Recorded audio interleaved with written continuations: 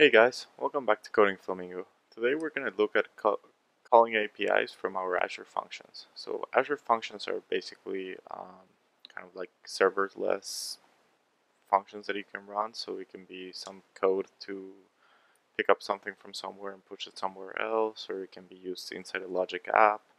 In this case, we're going to use it in, in this fake scenario. It's just going to be to call our admin APIs. In this case, our admin APIs is just going to be a regular, basically the regular .NET Core application, the weather forecasts that calls the API and gives you the weather forecasts. Obviously, in your code, you will use something else. So yeah, let's get started with it. So first, we have to create our HTTP service. So let's start creating the folder.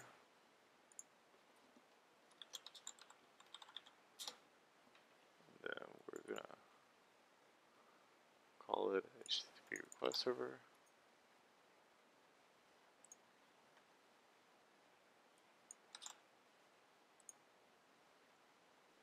So in here, let's make the class public. And let's start with the constructor. I'm just going to copy and paste it and I'll go through it. There's going to be some dependencies that we're going to have to add.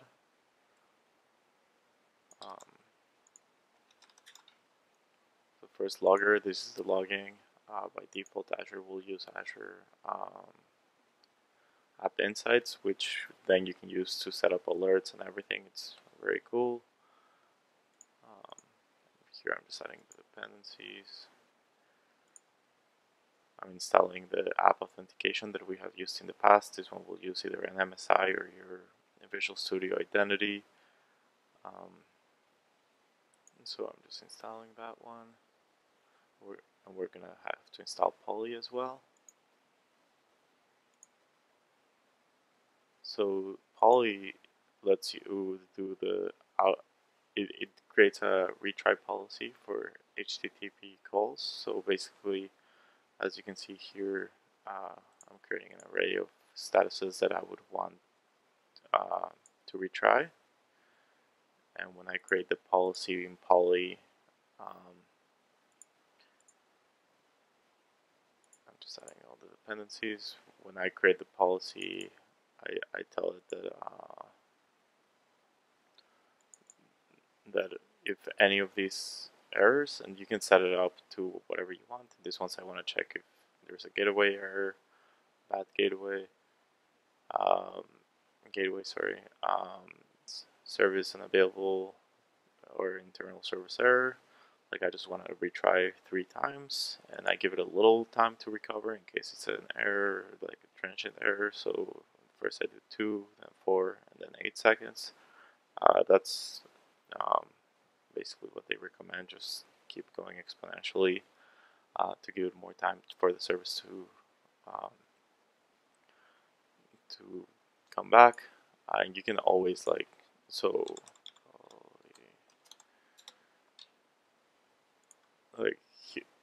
here's information of the whole product, and it tells you how to use it, and it has a lot of cool features, so you should definitely check it out. So yeah, this basically will create the retries for our service, and this one we just did it 33 times, and if not, we'll just send an error. So that's a constructor. So then we're going to do the call API. The call API is very similar to what we did in the crypto trading video. So I'm just going to copy and paste it. So I pass a URL. In this one I return a bool because I just want to know if it was successful or not. If we were really getting information, you would return whatever structure you would want. So in this one I pass a URL and an auth URL. If I don't pass any auth URL, we'll see later in the other functions, I just don't add any token to it. Then we do our input validation. The auth URL input validation, we do it in the actual token stuff. So if it's empty, we actually don't really care because we'll take care of it later. Here we're setting the validation for the server, and then we do it in we're going to have our response string, what it returns. and whether or not it was successful. So in here we're doing the retry policy that we created before. We say execute async, and now I have to create a function called create message and send async. This one I just kind of came up with a name. It doesn't have to be called like that, and I pass a URL and not URL. And then I get the response and I check whether or not it's successful. If it's successful, we just return. We log the information that it was successful, and if not, we log the error, and then we return whether or not it was successful. And if we catch any exceptions that are not caught by the retry policy, then we log the error and return false. And with App Insights, you can set up alerts and everything for those types of errors. So now let's create this function.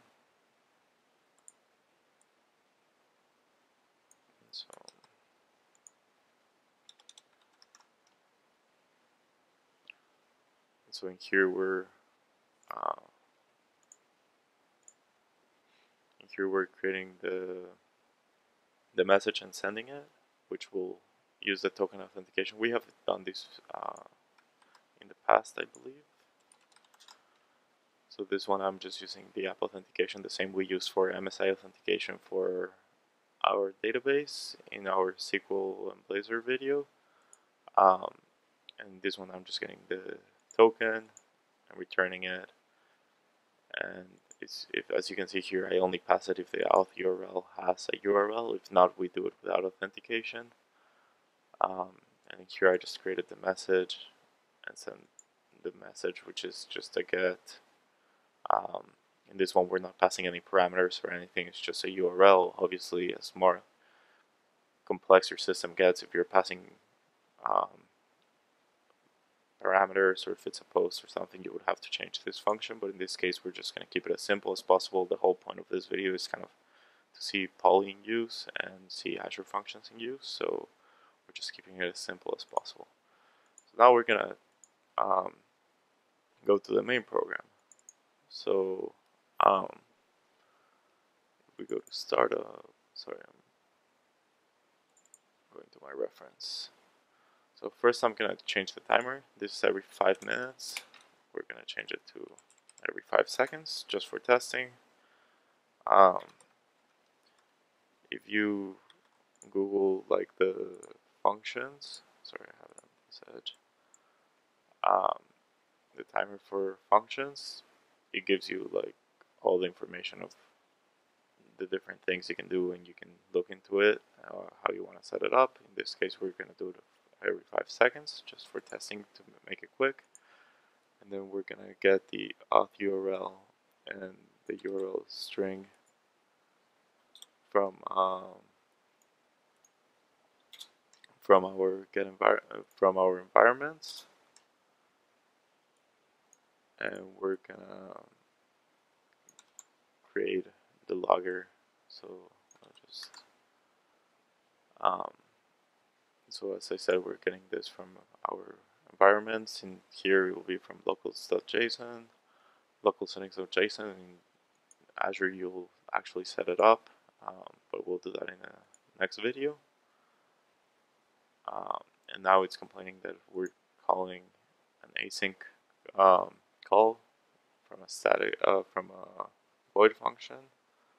So the easiest way, I always like just letting them make it async, because it actually changed the number to make it proper to run async. And I like moving this to using.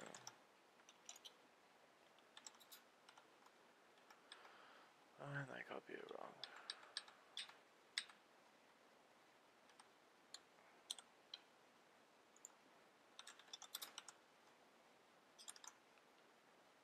So we get the URLs and we call it.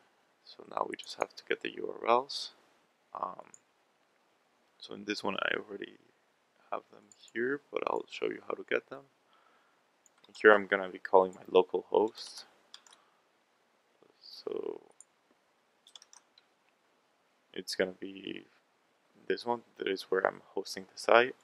And then this one, it was created when I created the website. So I'm gonna go to my Azure portal and show you where to get the.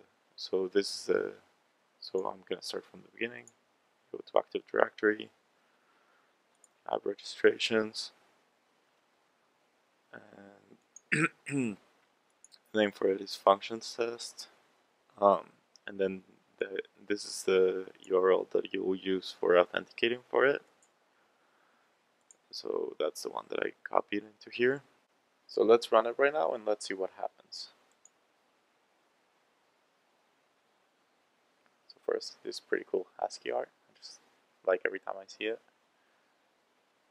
So now it's initializing, and run the trigger, and we're getting an error. So if we look and see what the error is, it's saying that Visual Studio is not allowed to get a token because it's trying to use my my ID as my user ID to get the token, but so technically it's using user impersonation. So let's just copy the ID. Hopefully that copied it, and we're gonna go back to Azure and give Visual Studio access to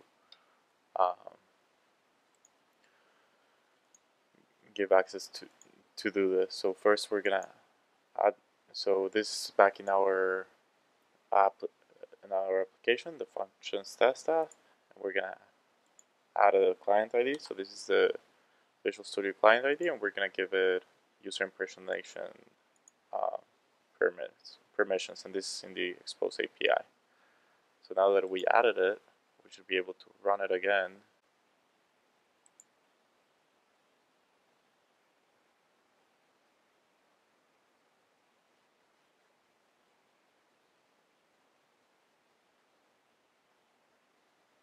So now we were able to get the token. So now let's continue and remove this breakpoint. And now we can see that it returned successful.